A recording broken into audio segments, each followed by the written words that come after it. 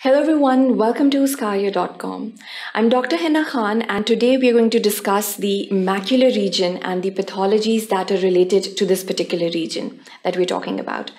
So macula is basically responsible for the most central vision of an individual. May it be the other anatomical features that are related to the macula, that is the fovea or the fovea centralis. All of these are responsible for relaying messages to the visual cortex for the final interpretation. So any abnormality, whether it may be the degeneration or the detachments that are related to the macular region, is going to affect the visual acuity of an individual. We'll be discussing the hereditary macular dystrophies first of all. So there are a lot of maternal conditions. For example, it can be the drug interactions or any other prevailing diseases in the mother that can be responsible for the hereditary macular disorders in the child.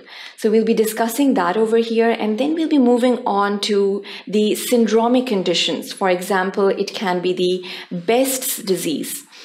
Best's disease is basically a syndromic condition in which we have the macular detachments that are associated with the other conditions in the body of the child. So we'll be discussing the clinical features, the signs and symptoms mainly associated with this particular disease, and what are the treatment modalities that are available out there for this kind of a syndrome.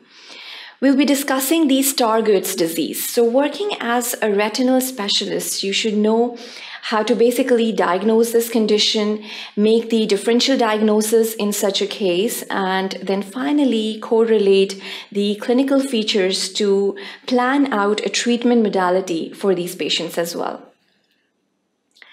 We'll be discussing the photopic causes for the development of retinopathy, may it be the religious causes or the sunbathing that can be responsible for the development of solar retinopathy in a lot of individuals. Moving on, we'll be discussing the central serous chorioretinopathy in a lot of individuals. Sometimes the choroid plexus is also involved along with the retina, and there are a lot of pathologies that are related to the choroid plexus as well as the retina, and the sclera is sometimes involved in a lot of patients. So what are the particular clinical features towards this serous kind of chorioretinopathy that will be discussed over here? We'll be briefly summarizing the cystoid macular edema in a lot of patients. So the signs and symptoms, of course, along with the management guidelines for such a condition. And along with that, the macular hole.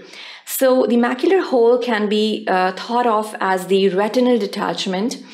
What are the final outcomes for such a condition, and then the diagnosis and the prognostic factors towards this kind of a pathology that will be summarized over here. So we have a range of lectures available on ophthalmopathy, so do watch these lectures on our website.